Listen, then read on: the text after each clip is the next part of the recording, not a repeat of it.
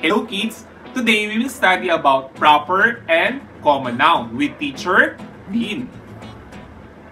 But before that, please subscribe to my channel.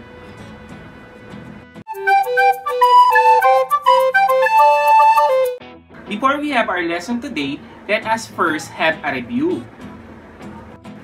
You will tell if the following word is noun. If it's a noun, you will raise your hand.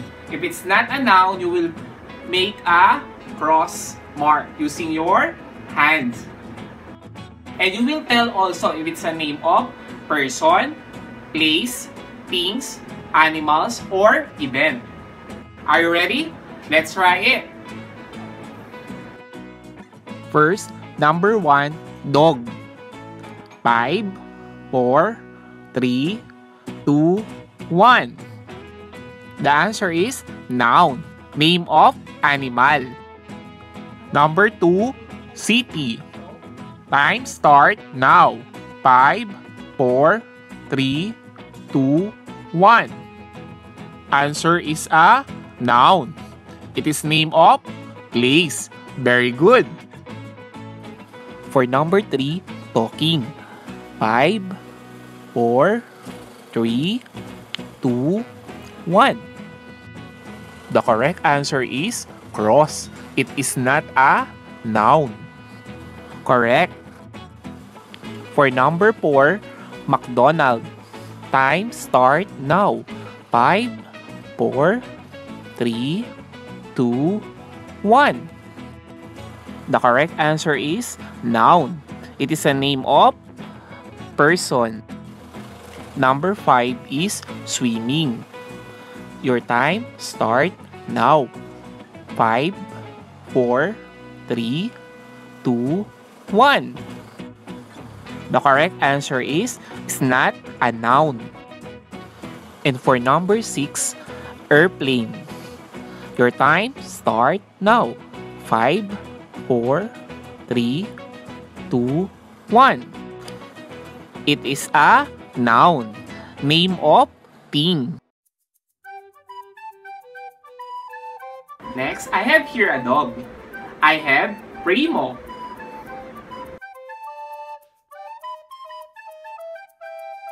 I'm a teacher.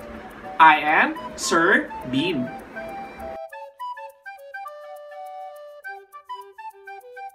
I drink a milk. I drink Vitamilk.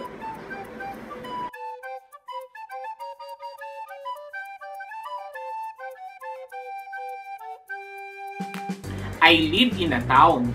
I live in Bagna.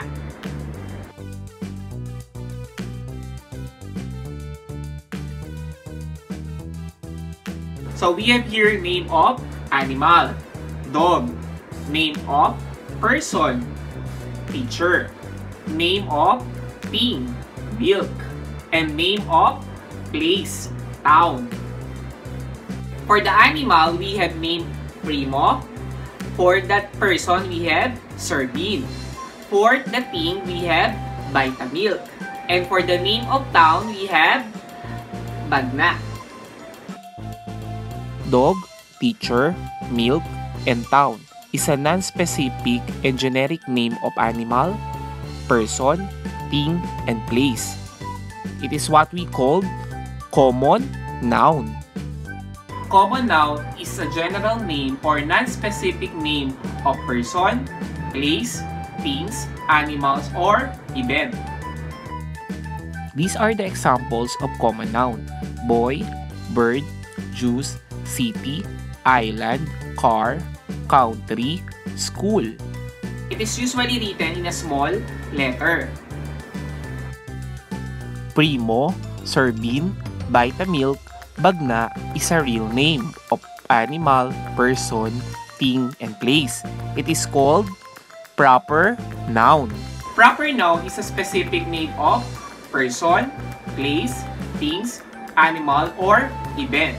It always written in a capitalized letter. Examples of proper noun: Jollibee, Philippines, Maria, Air Asia, Ben, Pure Foods, Goldilocks, Samsung. Andrea is a girl. Girl is a common noun. Andrea is a proper noun. My car is Toyota. Car is common noun. Toyota is proper noun. My country is Philippines. Country is common noun. Philippines is proper noun. Now, let me see if you understand our lesson today. Today, we will have an activity. Are you ready? Identify the noun in the sentence and tell if it's proper or common noun.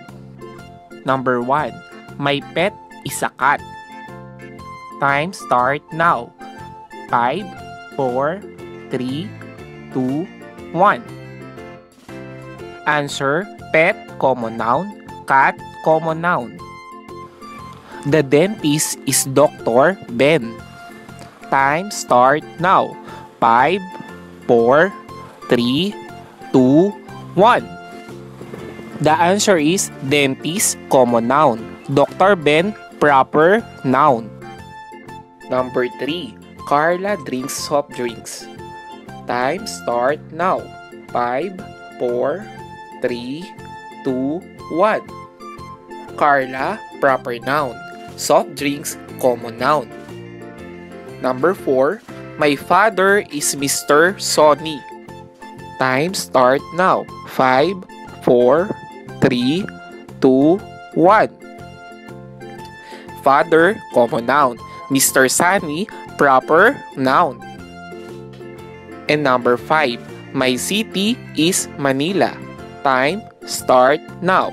5, 4, 3, 2, 1. Answer: city, common noun. Manila, proper noun.